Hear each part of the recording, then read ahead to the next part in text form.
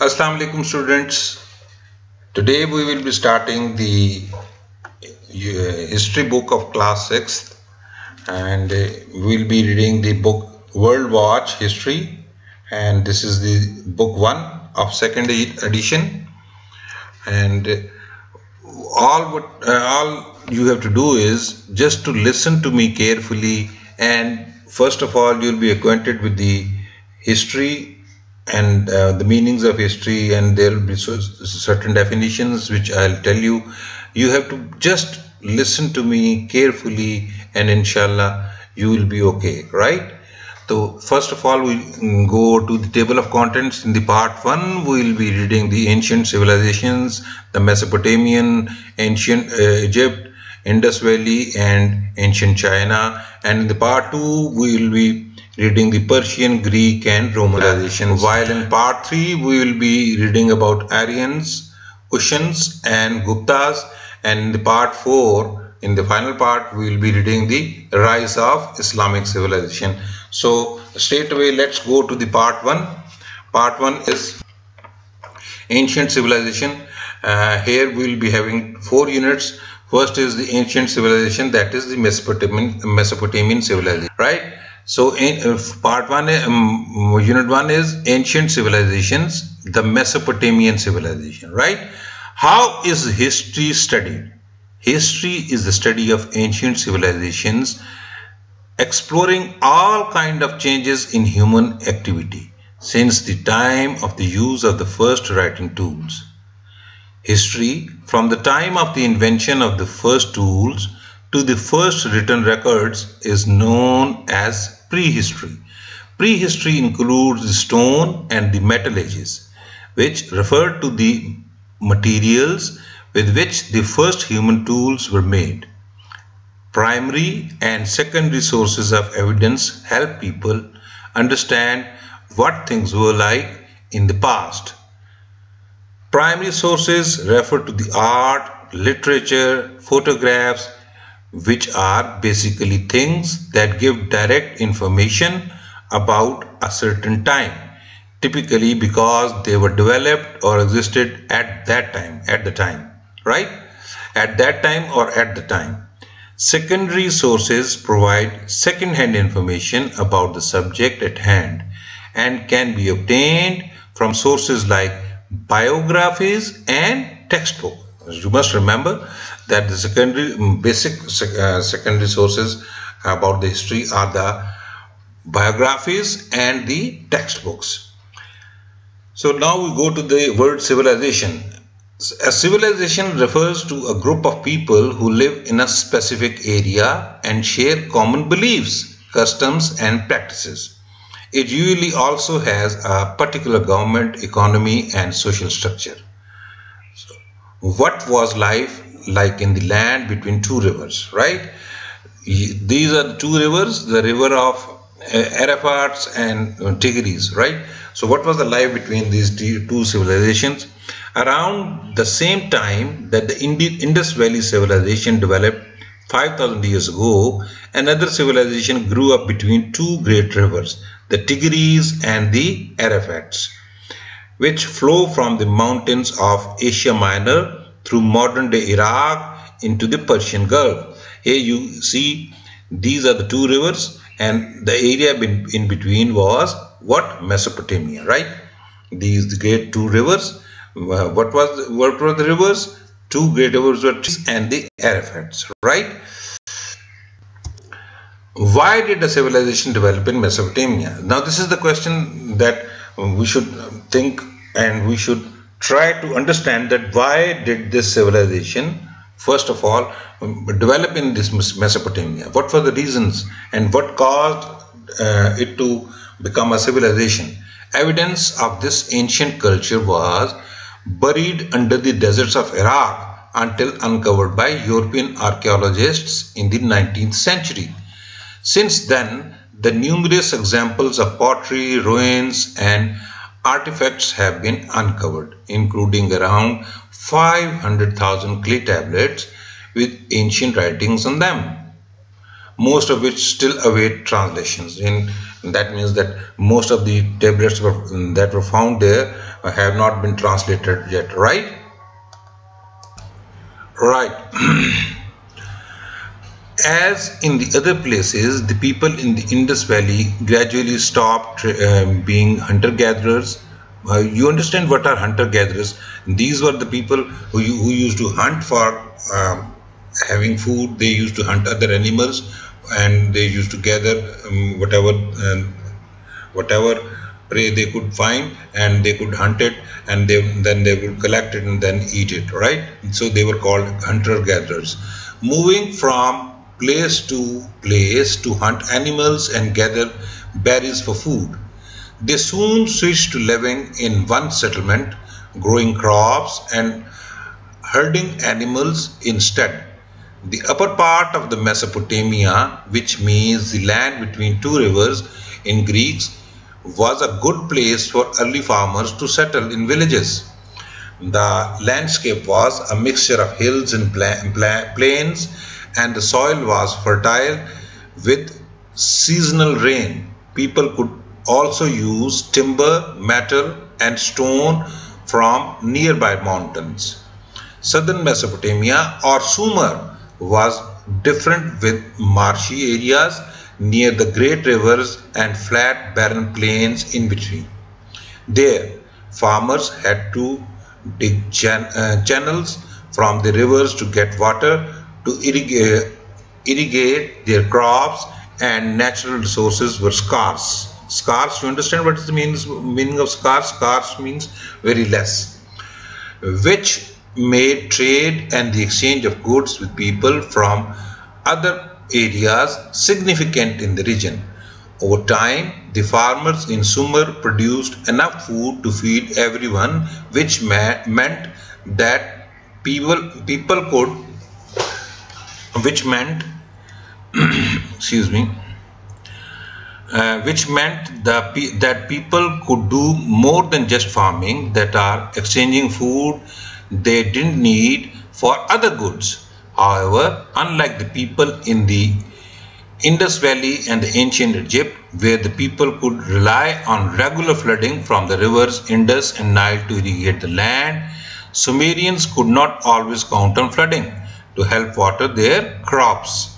Therefore, life could be harder and more unpredictable in Sumer. So, you understand, this place Sumer was a bit difficult area because they were not having floods and enough water to grow their crops, so it was difficult to sustain there, right?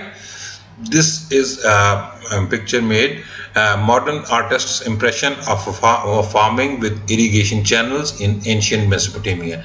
This is imaginary picture that how people lived there, right? You can see these water channels made to irrigate the crops. So what this girl is asking, what does civilization mean anyway?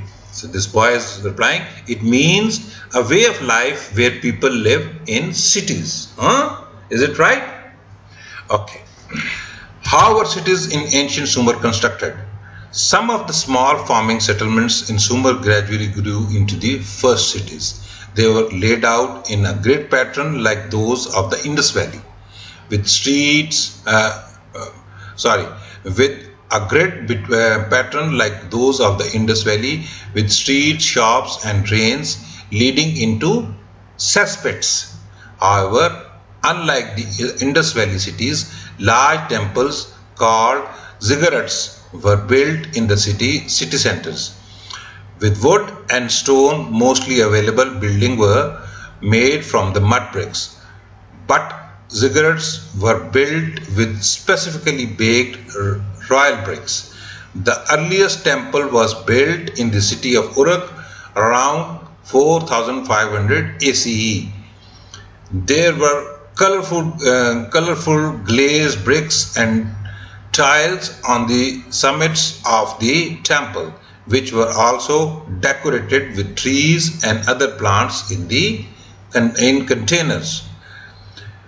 The sprawling city of Uruk boasted 6 miles of defensive walls with towers at regular intervals. as its height in about 2800 BCE. It may have been the largest city in southern Mesopotamia, with perhaps up to 80,000 people living there. Just imagine that long ago, a city which was having the population of nearly 80,000 people. Now we go to how was ancient Mesopotamia governed.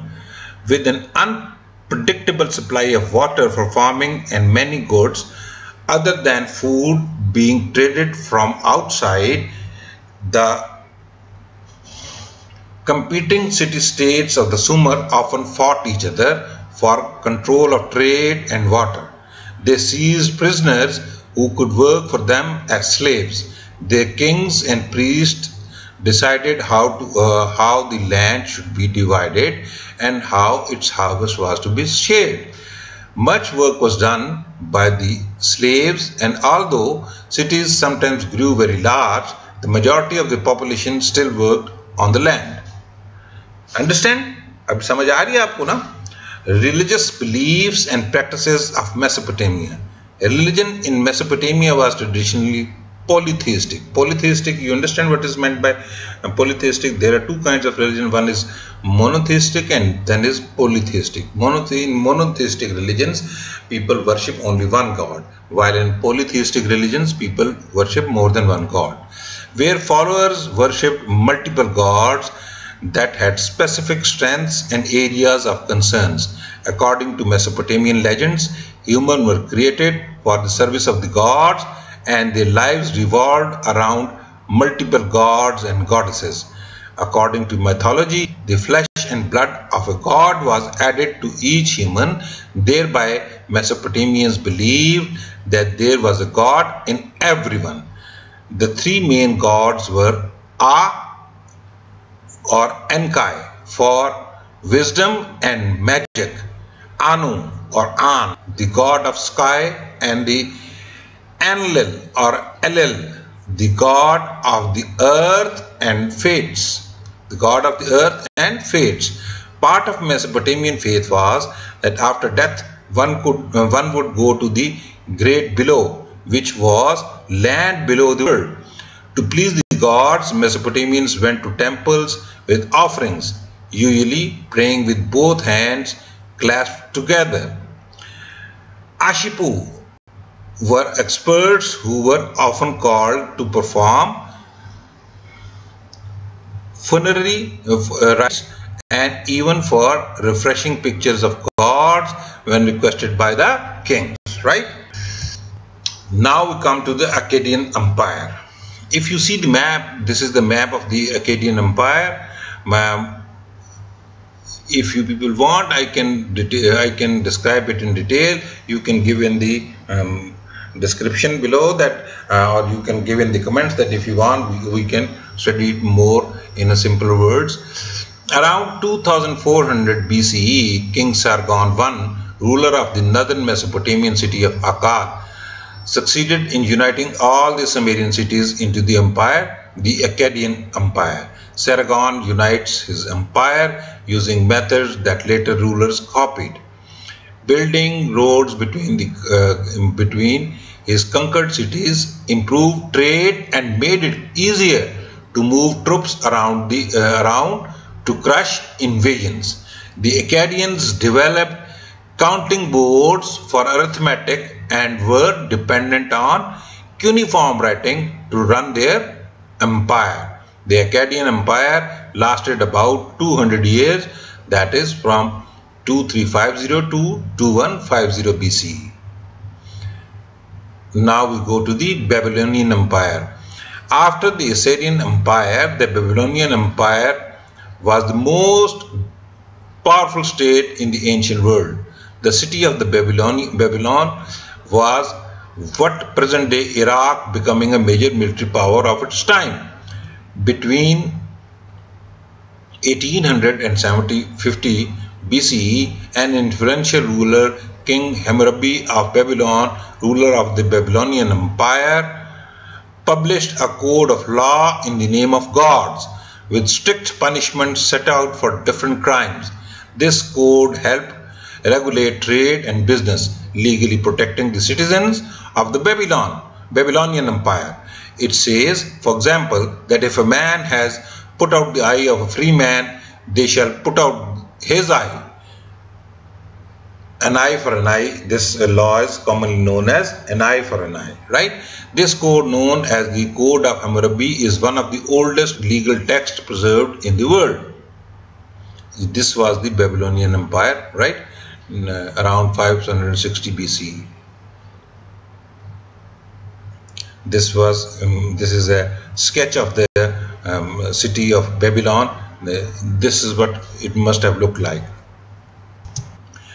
The Hanging Gardens of Babylon were said to have been built in Babylon near present-day Hilla, Babel province, Iraq. They were said to be a series of gardens built as layers on top of each other, containing all sorts of trees, shrubs and vines. The gardens were compared to the large green mountains built like the ziggurats from mud bricks. However, no archaeological evidence has been discovered to prove that they actually existed. One source claimed that the king Nebuchadnezzar II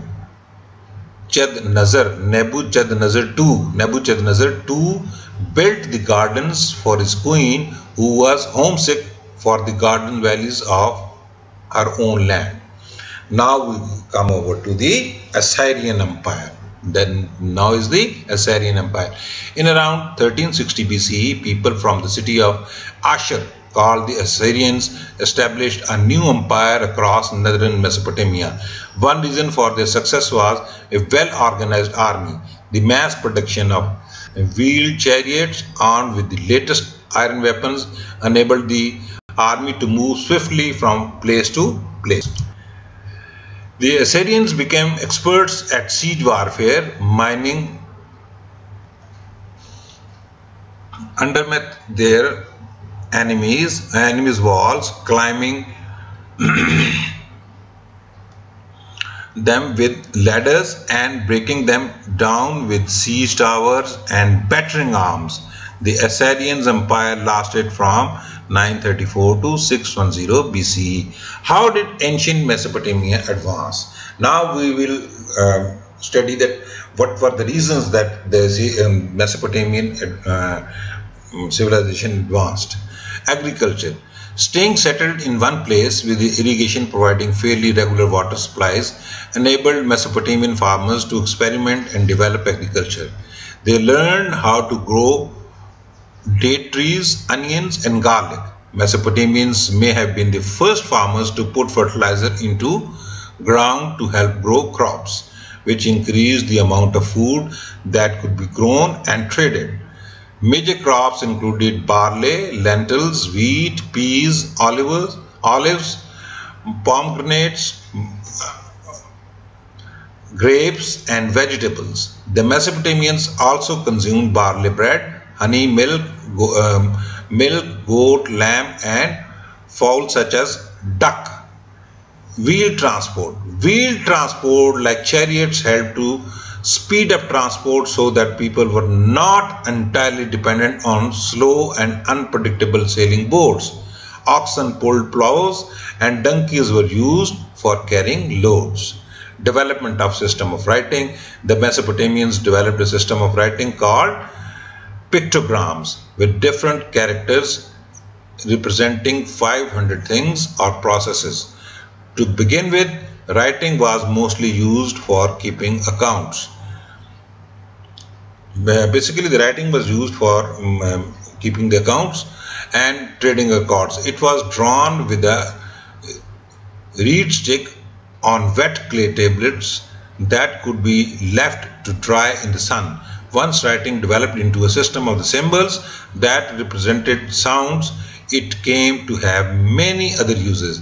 The system of symbols was called cuneiform, which was carved on the cylinders usually made from improved hard stone of clay. You see, this writing style is known as cuneiform. Cuneiform could be used for recording stories such as the 3000 words epic of the Gilgamesh. This is partly about a divine Sumerian king who battles with a forest monster in his search for the secret of eternal life. Right? It is possible that the Gilgamesh was the fifth king of the Uruk who built its extensive walls rather than just a legend. The poem also contains the account of a worldwide flood which is mentioned in other ancient cultures. Advancement in science and mathematics. Scientific and mathematical ideas could also be spread through writing. Astronomers mapped the constellations for the first time. A counting system based on 60, still in the number of minutes in an hour, was developed, while years were divided into 12 months based on the movement of the sun and the moon, with a leap year included every 4 years, a system still in use. Clock dials and common system of weigh and measure was also developed. So look how developed they were, right? Craftsmanship. Art crafts excavated from the royal tombs of the city of Ur show evidence that skilled craftsmen could create elaborate and artistic ornaments. They used imported metals such as gold and other materials traded from far off areas. These include the blue stone, which is lapis lazuli from Afghanistan, red sandstone from India, and shells from the Persian Gulf, probably what is now the island of Bahrain. Now comes the trade. Mesopotamian merchants undertook months-long journeys to Anatolia and Lebanon in search of rare cedar wood, and may also have traded goods for lapis lazuli in Oman and Indus Valley. Warfare tactics. The frequent warfare in Mesopotamia may also have led to the improved techniques in warfare, and it is possible that the Assyrians developed the skill of the laying siege to rival cities. Now, this map depicts the trade routes, etc., of that time. These red lines, if you see, these red lines are trade routes, and the Sumerians' heartlands are blue, right? And Sumerians' cultural areas are depicted here in this color, and you can just sit and study these, that how these cities were developed.